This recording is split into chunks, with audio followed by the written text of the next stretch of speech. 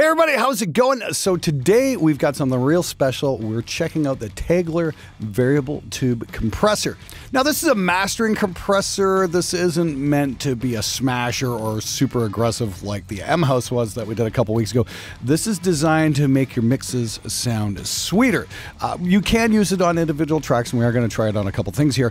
This thing's designed to be used on full mixes, and all the knobs are detented for easy recall, so you can just write down what you had things set to, and you can get your settings back exactly. And again, you'll find that on any kind of mastering grade equipment. You know, they're either stepped or detented for easy recall because you need to be able to repeat the same settings consistently from time to time and not have to worry about, well, is it almost, especially when you're working with a system like this, which is a dual mono or stereo pair. We've got a very convenient link button here, and I believe that's just for the attack and release times. The input, gain, and output, you will have to still match, as I've already found out the hard way. But once you get it set up, it is pretty damn simple to use. Now, the first thing I was using it here was on my mix for As the Empire Falls, which is going to be in that mixing metal with waves lesson I've got coming out if it isn't out already. Anyway, if we just want to punch it in another mix here, just turn it on.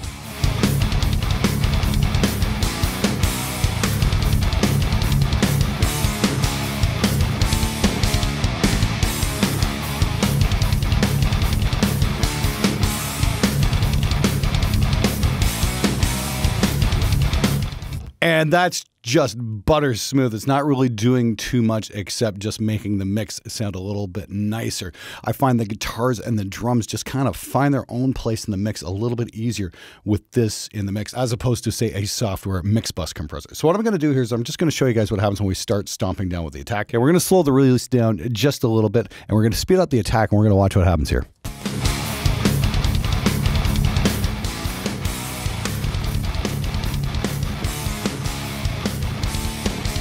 Looks like we're getting about 7 dBs of compression there. And when you're doing a full mix, especially bus compression, you want something to be, you know, transparent and just kind of sweeten things up a little bit and maybe not make things quite as gritty. It says in the manual you can get about 6 dBs of compression before you're going to hear any kind of pumping, and it's definitely starting to pump there.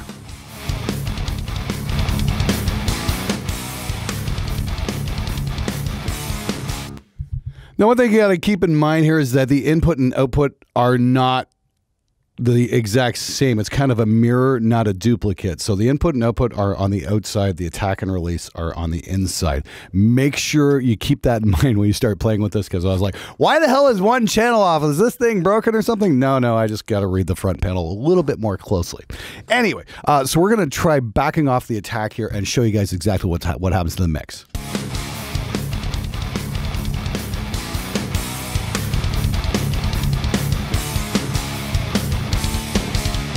Actually, this is a great spot to put the link button to the test. I'm going to leave the attack down on one side, and I'm going to roll one back, and I'm going to keep it linked and unlinked and show you exactly what's going on.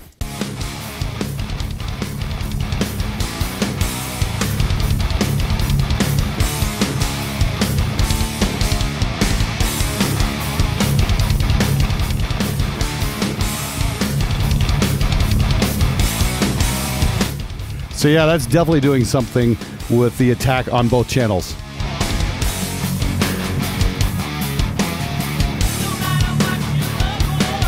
It's been my experience, though, when messing with analog compressors, just set everything at the middle, and usually it's going to sound pretty good. That should always be your jumping off point. Just kind of set everything to 5 and see what happens. In this case, I've got the RIA insert going, and I'm just checking my levels in and out, making sure we're not peaking. But again, we have to level match to left and right here. The link button only seems to be for the attack and release. So we'll step down this a little bit harder. Get a little bit more input going. Yep, hang on.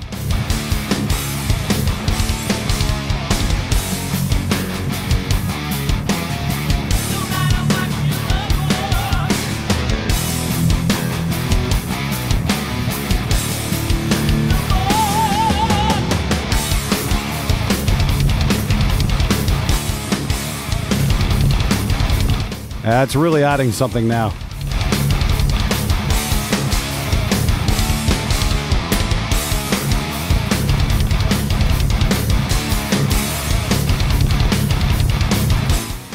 Get a little harsh on the extreme bottom end on the kick drums though, so I think we're gonna have to watch our attack and release times here just a little more.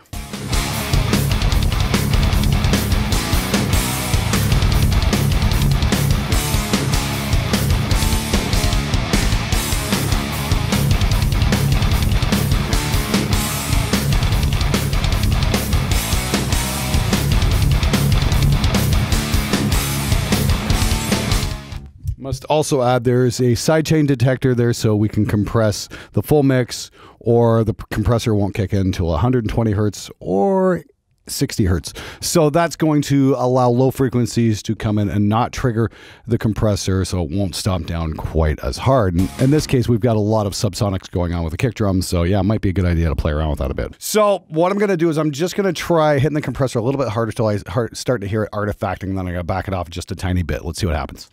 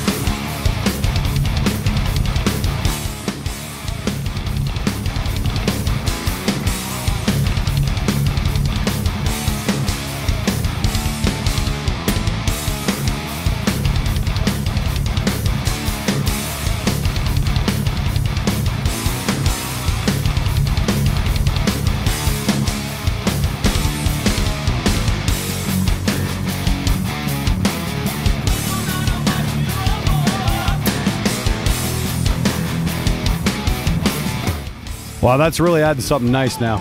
You listen back and forth.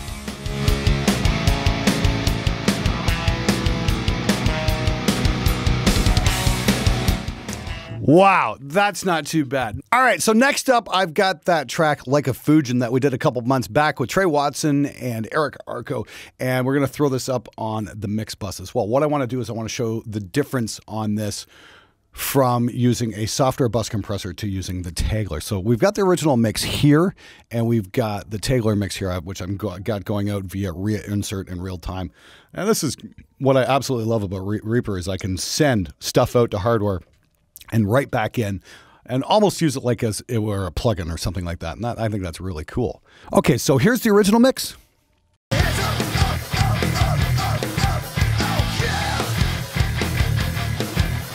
And here's the Tegeler.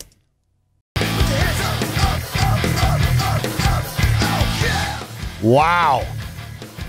Let's make sure I'm not even peeking out here at all. Okay, there we had a spike. One. Let's punch this out.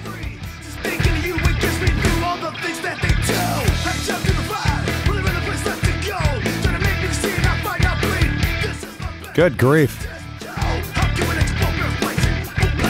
So, in case I didn't mention already, the Veritube compressor works much on the same principle that the original Fairchild 670 compressor worked on. And that's one of the most sought-after pieces of vintage tube audio gear ever. They're super rare and they're super expensive.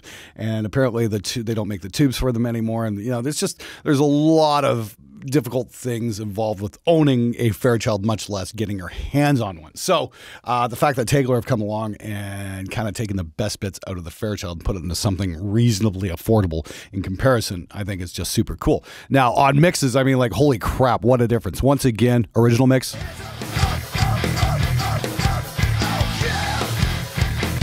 And using the Tegeler.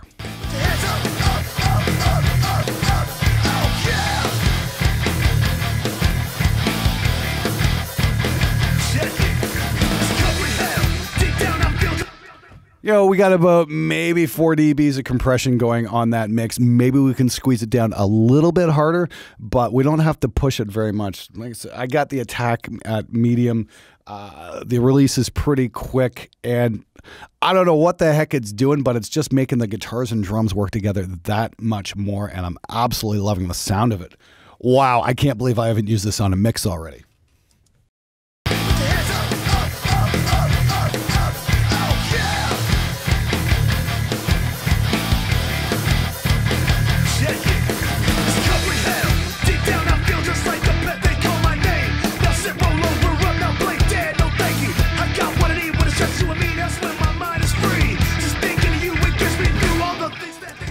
Let's take it up at the chorus here. Let's see what happens here. Well, again, original mix.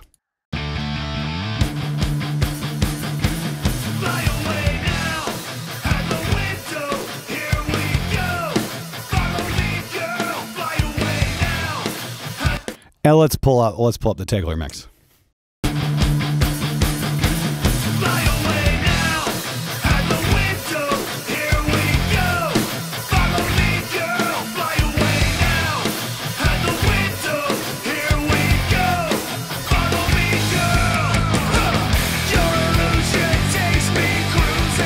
Good grief, that's just night and day. It's also a whole lot louder, and like I said, I can't believe I'm not actually spiking out the meters here.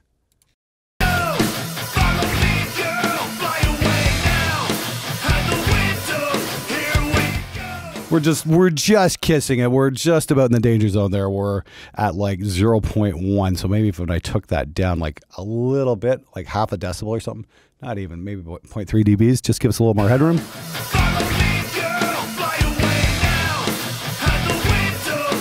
And check back against the original. That's insane. Wow.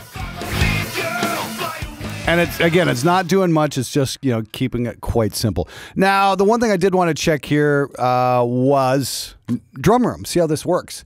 And let's check out a stereo room here. What do I got here? Do I got it set up here? Yes, I do.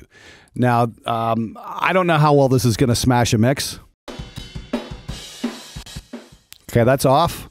Let's go for broke here. Let's go fast attack, fast release, and crank it up and see what happens. Because honestly, I've got no idea.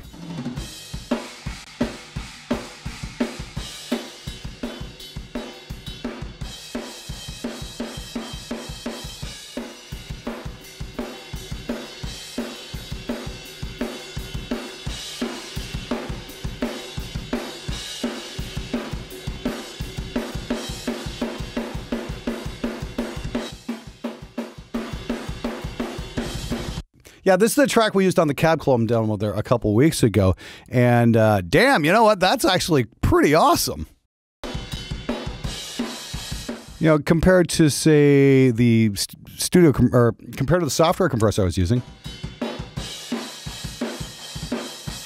That's using the UA software distressor, which I got to say is pretty good. That's like set to the nuke settings.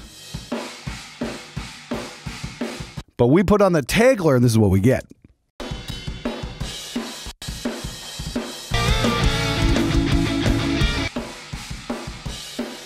Once again.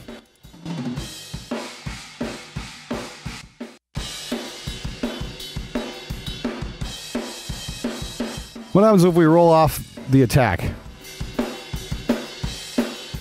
Holy smokes. Slow that attack down a little more.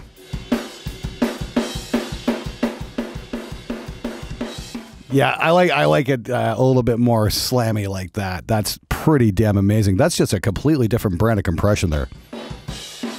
So software distressor, very nice. Now, don't get me wrong. I find the UA distressor probably one of the best software distressor emulations I've ever heard. Now, this is coming from a guy who's used a hardware distressor for years on end, but wow, the Tegeler is just like, that's distressor.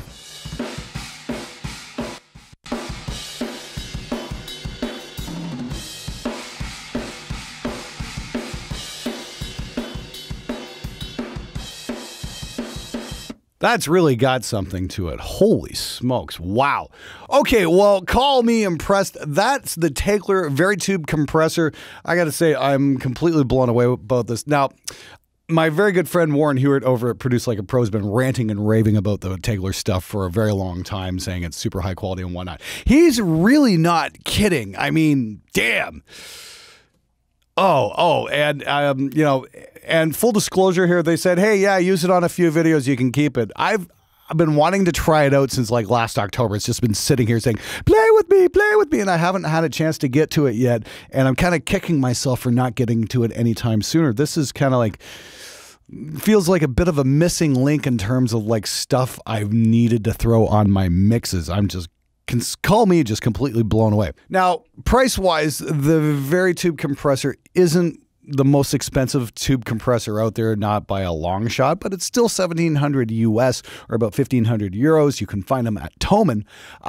Here's the really great thing. If you really want to try one out, Tegeler will send you one to try out for 2 weeks with absolutely no commitment, just so how you can see how you like it. And I got to say, I think if they had given this to me for just said for 2 weeks, play with it, and I probably wouldn't have sent it back. I would have probably dropped the cash on it because that's a whole lot of wow going on there. I mean, it's just twist a few knobs and your mixes sound better. This is one of those kind of things that would make you look like a genius in front of your clients, because this thing just totally kicks ass. Holy crap. I'm absolutely blown away by this. This is probably going to be one of my absolute favorite pieces of gear for the next 10 years. And I think this is going to be a welcome addition to the rack, and it deserves a home right next to my distressor. Tegeler, I'd just like to say thank you so much to everybody at Tegeler for making this available to me. I can't wait to use it on more mixes in the future. It definitely needs to be used more. Like, holy crap, I can't believe I've had it this long and haven't used it yet, because it's that good. Anyway, I'm going to put some links in the description below for Tegeler audio and some links where you can find it and whatnot. Thanks so much for watching, and don't forget to check them out. And yeah, if you want to get your hands on one, ask them about borrowing one for a couple weeks so you can see for yourself. Anyway, thanks for watching the show. Make sure you subscribe, and I'll see you guys next time. Until then, get out there and make some metal, motherfuckers.